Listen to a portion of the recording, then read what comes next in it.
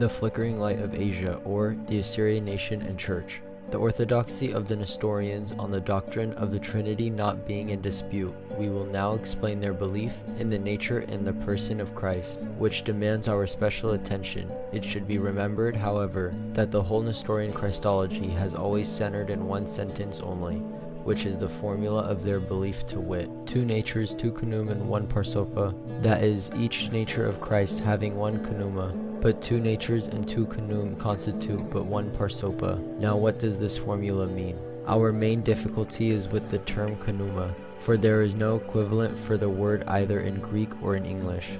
And for this reason it was repeatedly said by the opponents of Nestorius that there is no kenouma in our Greek language. Hence they understood it to mean nothing else but person, in the sense in which they themselves employed it, or so they are quoted by Barsorog, saying there is no distinction between kenouma and person, parsopa, in the Greek language. The term kenouma is traceable to two roots in Syriac, one of which kanam, which has an equivalent in Arabic, kanama, from which the infinitive teknim is informed, and in Arabic means to represent in the attributes of a personal being or personify, not however in the sense of shahasa, which is equivalent to man or person. The meaning of this root in Syriac is somehow doubtful. The other root is kanam, equivalent to Hebrew, kom, and primarily in Syriac, to stand up or stand with, while in pale form, kaim, means to cause to rise, to cause to stand, to establish. Either root might be preferred, but the latter is more in harmony with the definition given by Barsorog and Hassan bar Balawel, the two Syriac lexicographers. Quoting Barsorog, kenouma is that which is inseparable from its nature, in that single something makaimuta. United with the nature is a single makaimuta, by virtue of which the knowledge of the ego in man finds expression. Kenouma rises from and stands with the nature. As kenoum in Christ represents his nature, so also parsopa represents both kenoum and nature. For parsopa is the tower, or center of all human sensibility, and some of a complete nature. Further, the use of the term in the Syriac grammar may throw some more light upon the subject. All nouns which are called proper in English are called kenoume in Syriac, or kenoumal nouns. The grammatical significance of a kenoumal noun is that it is distinguishable from everything else. Nothing can be like it, and nothing can be confounded with it. Its distinguishability belongs to it, it stands by it, it is inherent in it. Or if we quote a grammatical definition, the kenoumal noun signifies that which individually and alone can be distinguished from anything else. The term is also used by the Nestorians from the three hypostases in the Trinity. Father, Son, and Holy Ghost are the three kenoum subsisting in one essence, co-equal and it's self-existent. They are spoken of as indistinguishable. They are spoken of as indistinguishable in their essence, for they are co-equal in the essential propriety, or deleta, which belongs to all the three kenoum in general. But they are distinguishable in the relation of their persons to the general essence of the Trinity. The deleta or propriety of the general essence is spirit, eternity, nature, divinity, sovereignty, judgment, authority, infinity, creation, which belongs to the Father, Son, and Holy Ghost. But the kenoumal relation of the persons to the Godhead is peculiar to each according to the Holy Scriptures. For by the kenoumal relation the deleta or propriety of the Father is begetter, that of the Son is begotten, and that of the Holy Spirit is proceeding. The begetter and begotten and the proceeding each denote a kenoumal distinction. By virtue overactive deleta or propriety, the three kenoum are distinguished without dividing the general essence which belongs to all the three. Hence God the Father and God the Son, the Word, and God the Holy Ghost, one substance, one God, and three co-equal kenoum. Accordingly, what the Nestorians mean by using the term kenouma for three hypostases in the Trinity is that while all three constitute one, in whose essential substance there is no numerical distinctness, yet there are three who by virtue of their kenoum are relatively distinguished, and as such are conscious of their relation to the Godhead. For without this kenoumal conscious, the idea of the three relatively distinct and contemporaneous hypostases in the Godhead would be inconceivable. Hence what a kenouma implies in the Nestorian theology is a kasi personality by nature and substance, one and distinct from the general essence, but by its cununal relation, distinguishable and conscious of its cununal deleta or propriety. Having thus looked over the significance and the use of the term, we shall now proceed to study of its application in doctrine of the person of Christ, which is embodied in the formula already mentioned, 2 natures, 2 cunum, and 1 parsopa in the extracts given above. The divinity and humanity of Christ are most clearly and are most emphatically put forth. In no better language could they be disclosed than in the clauses such as: 1 is the Messiah adored by all in 2 natures, who as touching his Godhead is begotten of the Father, without beginning and before all ages, and as touching his manhood was born of Mary in the fullness of time, a body of union. Again behold him who is clothed with light, wrapped in swaddling bands. What a mystery is here! No less wonderful is it that he who is seated on the throne of heaven should have been laid in a manger. The Ancient of Times become a son of Mary in the latter times, and appeared as the Father, Lord, and Master of the sons of Adam. Now this who was born of Mary and wrapped up in swaddling bands is the Son of the glorious essence of the Father, the second Pneuma in the Trinity. He is represented not as being distinct in substance from the Father or as an emanation of the eternal divinity, but one incapable of separation in essence from the Supreme One. For as the reasonable soul has a threefold energy, mind, word, and life, and is one and not 3, even so should we conceive of the 3 in 1 and 1 in 3. Yet he is the Son who, although co-equal with the Father in substance, is distinct from the Father as the second Pneuma. The sonship of the Son, his essence, belongs to the indivisible substance, but in cununal relation is the deleta or the propriety of the begotten. Thus, by virtue of his Pneuma, the second person is distinguished from the other person in the Trinity, and by virtue of his quasi-personality, he himself is conscious of the relation he is holding to the Father as the Son. The perfect humanity of the Son is also with equal distinctness emphasized in the Nestorian theology. The author of the Chamis says, "He was born in the womb according to the laws and peculiarities of nature, and was brought forth by his mother through the pangs of labor. Just as the divinity of the second person is one and co-equal with the essence of the Father, so his humanity is one and the same of that as his mother."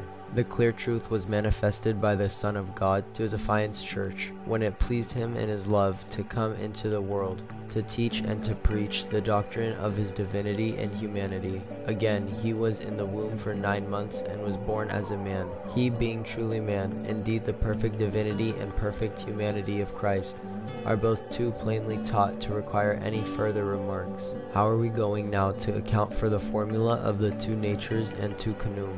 We have already seen that what the Nestorians mean by a pneuma as appealed to the 3 persons of the Trinity, and a quasi-personality, by nature of which each person is conscious of his relation to the Father. But if pneuma, according to Barsorog, represents a nature, how are we going to account for the 2 natures of Christ without admitting 2 pneuma in him? And if pneuma, as we rightly infer from the foregoing extracts, involves the idea of self-consciousness inherent in a personal being, how could Christ be conscious of his divinity and humanity without divine and human pneuma? Further, according to the Nestorian theology, the existence of a nature without a pneuma is inconceivable. Every nature must have a pneuma in order to subsist, and without which it cannot subsist, for pneuma, argues Mar Odishu, is the first essence or principle which betokens the reality of the existence of the general essence, now admitting, as we do, that Christ was a perfect God and a perfect man. How could the 2 natures subsist without the 2 principles which betoken the reality of their existence? Christ, although possessing 1 parsopa, as the formula declares, must have certainly been conscious of the existence of the 2 natures. He had that divine consciousness by virtue of which he knew that he was the pre-incarnate Logos, and there was in him that human consciousness which made the Logos know that he was Jesus. It is admitted that they acted in unity, but this unity is still of 2 consciousnesses, and not one in its nature. It is true that it is a divine human, but it is true that it is an infinite finite. For the divine nature and pneuma, argues Mar Odishu, Before and after the union is an eternal and uncompounded spirit, but the human nature and pneuma is a temporal and compound body. Now if the union destroys the attributes which distinguishes the nature and pneuma in Christ, either the one or the other of these becomes a non-entity, or they become a thing which is neither God nor man, or they become a thing which is neither God nor man. But if the union does not destroy the attributes which distinguish the natures and pneuma in Christ, then Christ must exist in two natures and two pneuma, which are united in the persopa of the sonship. Thus the unity does not exclude two distinct sources, and one persopa does not do away with the fact that there were two pneuma indispensable for the completion of the two natures, of both of which Christ was himself conscious, although they constitute indeed, as it is acknowledged, but one persopa, which we call a theanthropic personality. Further, if there be left any suspicion as to the plurality of persons, on account of the Nestorian formula of the two pneuma, or perhaps on account of the language by which their belief is expressed, such a suspicion is entirely repudiated, not only by the loud declaration of one parsopa, but also by the strongest protest against such a notion. Thus there is plurality in the natures, but they subsist in one in their deleata, or proprieties, subsisting in one parsopa or filiation. Again, the spiritual essences who dwell in the regions of the spirit, enraptured, and the earthly, and such as were in graves, rejoice, saying, He is one to all generations. And again, from these things let us rest assured that the Messiah is one in two natures and two pneuma, subsisting in one parsopa of filiation, since the natures did not commingle. And in like manner we believe of the pneuma. The Son of the Father clothed himself with him of Mary, and was conceived in womb. But let no man flinch a word from this, and wilfully pervert it by specious philosophy, so as to conclude that there are two sons. For there is one Son only, not a son and a son making two, but one Son, we repeat, as is most proper to maintain. Now Nestorianism has been charged with teaching two parsopal natures in Christ, from which the logical inference follows that he must have had two souls. There is no ground whatever for the charge except the denial of the expression Mariam Yeldet Allah, Mary the Mother of God. It is necessary to recall that the Nestorian position was a polemic one, against both docetic and humanitarian heresies. From the point of view of the latter heresy, Mary was the mother of Jesus because he possessed no divinity. According to Docetism, to which Cyril had made a near approach, she was the mother of God because Christ was exclusively divine. But Nestorianism, in order to refute the existing errors, held that Mary was Yildath Mashiach, or Christotokos, for in Christ God and man had met and united, and as such he was a complete man as well as a complete God, and a complete God as well as a complete man.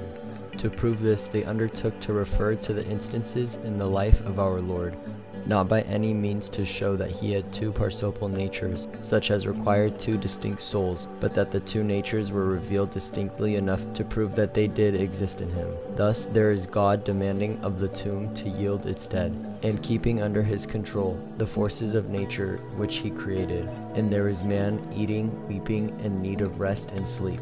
He healed the sick and infirm, cleansed the lepers, and gave sight to the blind.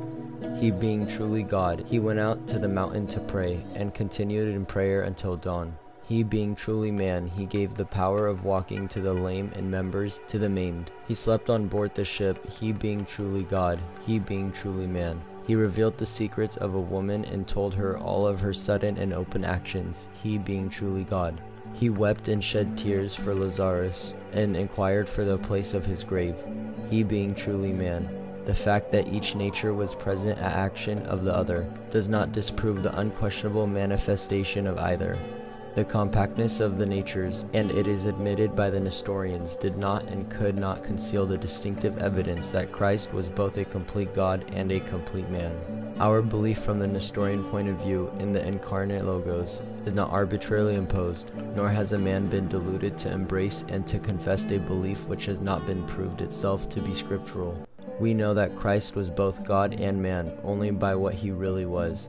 That is, he exercised the functions of the visible and invisible beings. He showed himself to be the Logos, distinctly enough for us to know that he was very God, and yet he ran a career which proved beyond any doubt that he was a man and son of man. Mary then was Yildath Mashiach, or Christotokos, in whom Jesus and the Logos united and constituted one parsopa, a distinct duality with a constituted unity.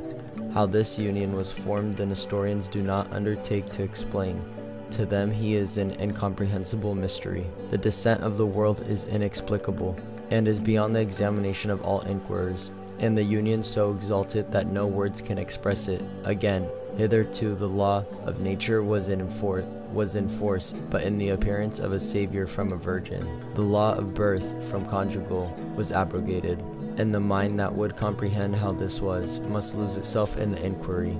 But that the union of the two natures in one person or parsopa of Christ is indissoluble is equally made plain. Thus says the author of the Hudra, the natures and Kanum subsist in one parsopa of this one filiation, and as there are in the Godhead three Kanum, one self-existent, so the filiation of the Son is of two natures, two Kanum and one parsopa.